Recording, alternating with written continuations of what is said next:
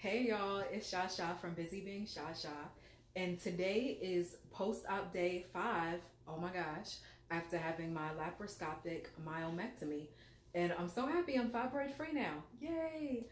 So basically, I really just wanted to do this video because when I was preparing to have my surgery, I just had like so many questions about what to expect, especially like after the recovery, like how bad the pain would be, and a lot of those questions I knew I wasn't going to have my doctor answer.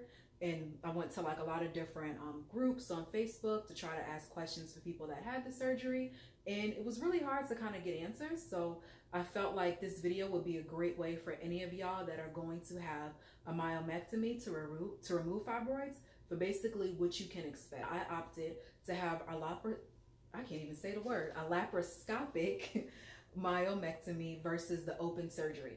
So originally my OBGYN wanted to do an open myomectomy where they basically give you a C-section cut, and instead of taking out a baby, they take out fibroids.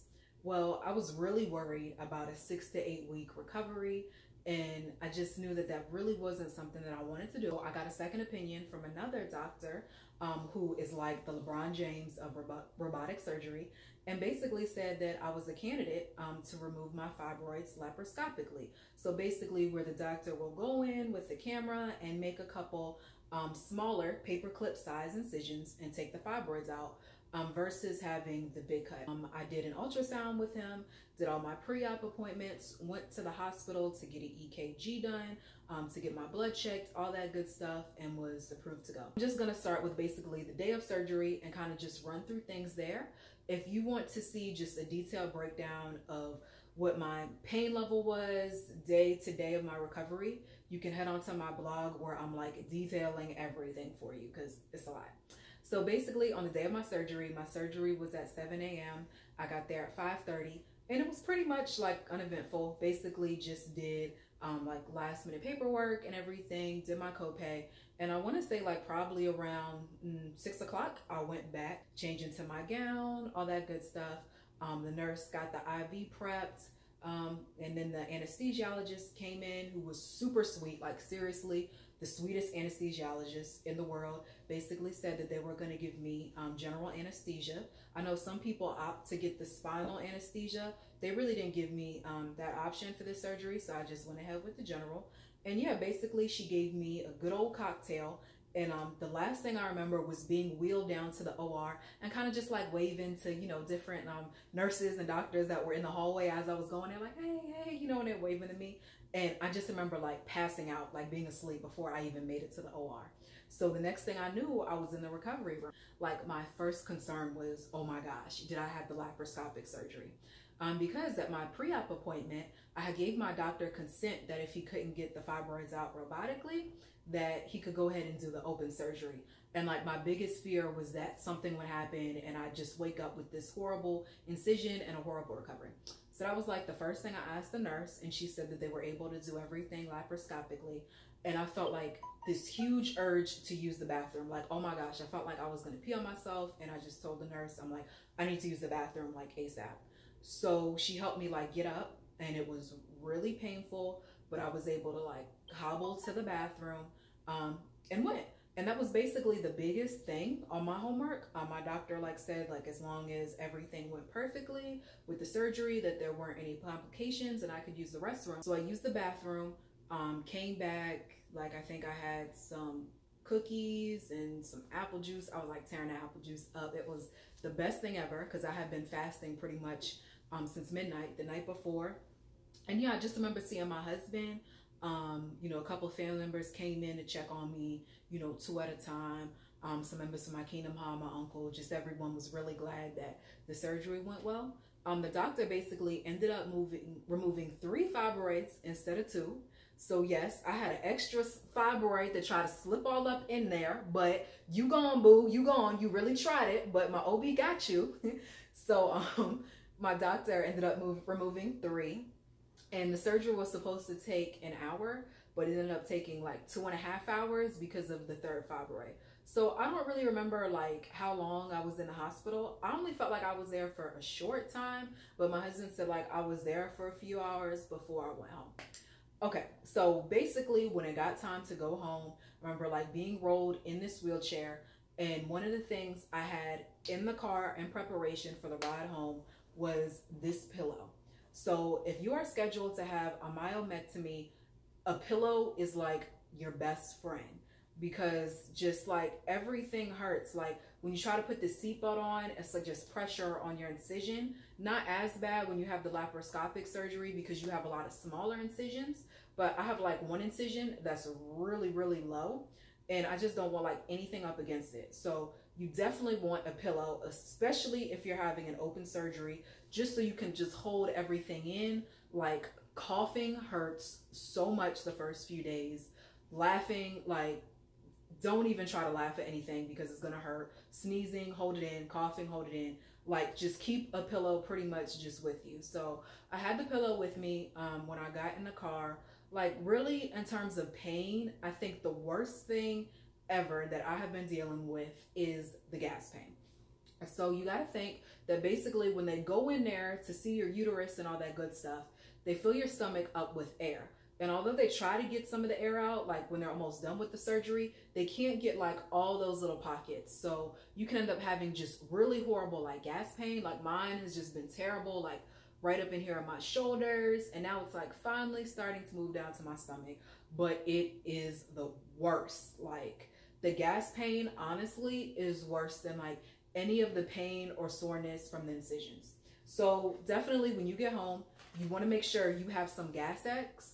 I tried this like maybe on day 2 because that's when like my gas pain was the worst, and it was kind of helpful. But a lot of people in some of my Facebook groups that have had the surgery said like that Gas X has like worked wonders for them. So definitely give it a try to, you know, just try to help with the gas pain. Also, like ginger ale has been a lifesaver, just trying to burp and just exude some of that air.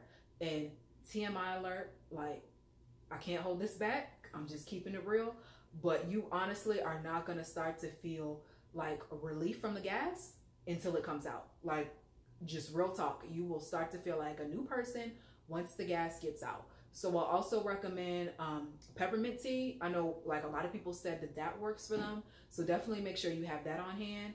And smooth move tea, you can find that at like Walmart, Kroger. That'll kind of just help like get your bowels going and help some of that gas moving. And just walking, like as much as it hurts to walk, and it's probably not something that you want to do, just like getting up and moving, it kind of just gets some of that gas moving, and that helps. Another thing that my husband did that was like absolutely was amazing is he got me these papaya enzyme pills.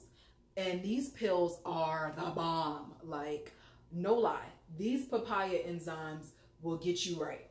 So TMI alert, come like day 3, I was in agony because I have felt like just super constipated. The gas pain was out of control. I think the night of day 3, I'll have to look back at my blog post, like I got super nauseous. I ended up like just throwing up, and it was just like really bad, and I just felt like I wasn't gonna make it.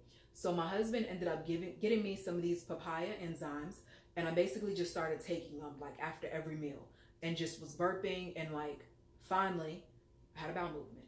And I don't care if this is TMI, I'm sorry, but seriously, these pills will help you out tremendously. And I've been taking them every day just to make sure, like, you know, digestive stuff is going, but make sure that you get you some papaya enzymes, y'all. They are like amazing.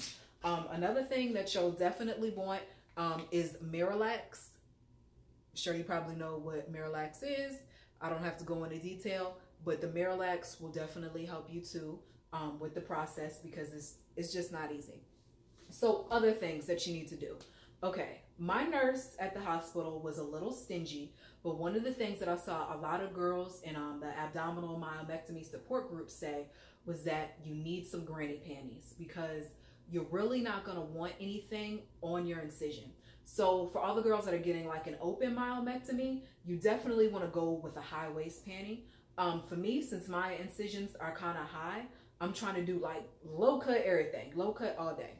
So before you leave the hospital, they're probably going to put some of these on you. When you wake up, make sure you get the mesh panties. See these like beautiful little mesh boy shorts. Well, I don't even know if they that, but these panties are super comfortable. They won't bother your incisions or anything. And just like tell the nurse, like, hey, can I have a few pairs of these mesh underwear just to take home? A lot of times if your nurse is stingy, like mom was, just go in the drawer and get them. That's what I did. I mean, I done paid this big bill. Y'all gonna give me 3 pairs of these underwear to take home, okay? So don't leave the hospital without getting some of these, because they're just super comfortable. They're gonna make everything just so easier once you get home. Other thing too, I don't want y'all to sleep on. This heating pad. Oh my gosh, my heating pad is like a bae, okay? Bae. I will like fight somebody right now if they try to take away my heating pad. So my heating pad has been like detrimental for just fighting the gas pain. I put it on my shoulder, I put it on my stomach, and it just makes everything just feel just so much better. Also make sure you keep an ice pack on hand too. I've been using that for swelling, kind of just on and off as needed with the heating pad, but I definitely use my heating pad probably like more than anything. So these are just a few of the things I have in my arsenal for my recovery, for my laparoscopic myomectomy. I will be doing another update. This is post-op day 5. Been feeling pretty good today. Feel like a lot of my energy is back. No shoulder pain with the gas, just a little bit in my tummy and some soreness. So y'all will definitely be okay. Stay tuned for another update video, and talk to y'all later. Bye.